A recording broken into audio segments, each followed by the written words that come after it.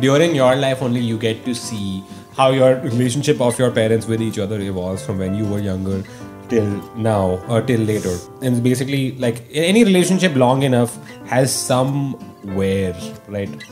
So even this idealized notion we were talking about earlier about like you should is unconditional, you're giving everything, you don't expect anything, and there's no sense of attachment. But all that is not like it's not practical. Yeah, practically. Yeah. And our parents didn't have access to fucking podcasts, so they were just thrust into marriage as an inevitability when they were young, and they had to make a best. They had to make, in some sense, the best of a situation that they got, right? Yeah.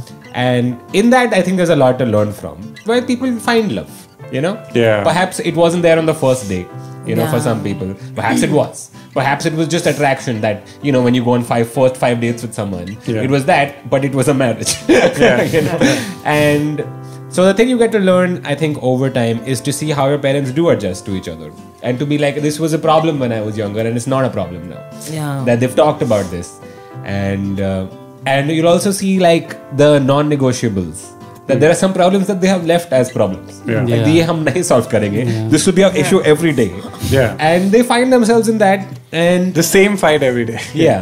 With some, there's like a lot of like safety in the fact that they're like this, the acceptance that what they have is permanent.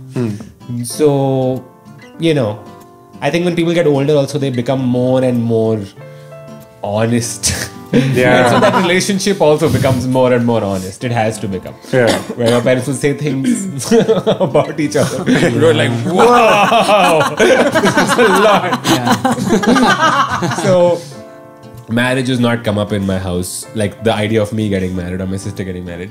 They don't ask. That's really cool. I'm a little bit scared of my sister, and she's older, so I think. So they don't ask my sister, they don't ask me. And I was sitting with my mom and her sisters in a little while ago, and the subject of marriage came up, and so I was like, "This is gonna come. They're gonna ask for it." So they were like, "You know, if you can get married, this." I was like, "Yeah, but if you do a cost-benefit analysis, okay." I just as a joke, I said, "If you do cost-benefit, it really doesn't seem like it's worth it." No? And unanimously, they were like, "Yeah." That's pretty cool. So that level of honesty, still happily married, but still be like this fucking marriage once in a while. You know, you get to see perhaps what you are in, like your parents in some ways that you realize, in many ways you don't realize. And so maybe that's like you get to see a little bit of simulation of what perhaps the course your relationship might take. Yo, if you enjoyed that, please like, share, comment, subscribe, all that good stuff. And if you want to get to know more about me, check out my profile.